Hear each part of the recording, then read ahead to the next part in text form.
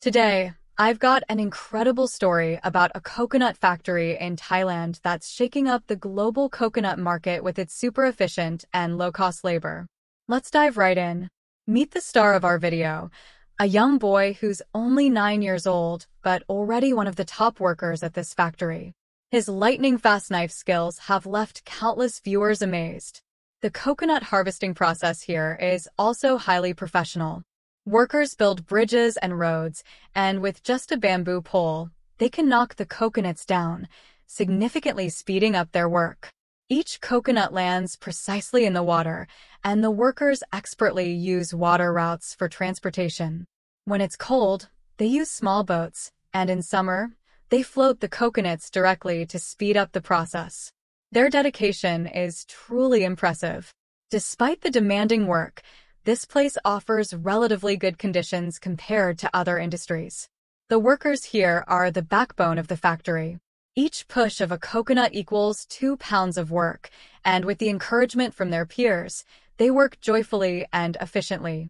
As the workers collect the fallen coconuts, they carefully place them in pans, ensuring none are missed, and then head to the shore, where a fleet of pickup trucks awaits.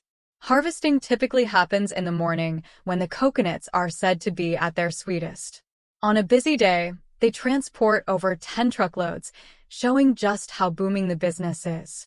Now, let's move to the factory floor. Here, you'll meet a skilled young Thai worker whose lean muscles and sweat-soaked brow show his dedication.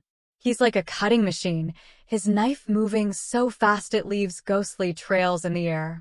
His legs move rhythmically, and his cutting speed is not just about technique, but also about maintaining a steady rhythm and precision. His knife seems like an extension of his body, and his cool, confident expression highlights his status at the factory. Despite having only worked here for 2 or 3 years, he has already earned the respect of his boss and colleagues. The young female workers secretly admire him, and his productivity matches that of 3 average workers. He processes the coconuts and then places them in clean water for washing. His coworkers then help package them for shipping. The factory owner has studied his technique, finding it more efficient than any machine. Yet, replicating his method is impossible.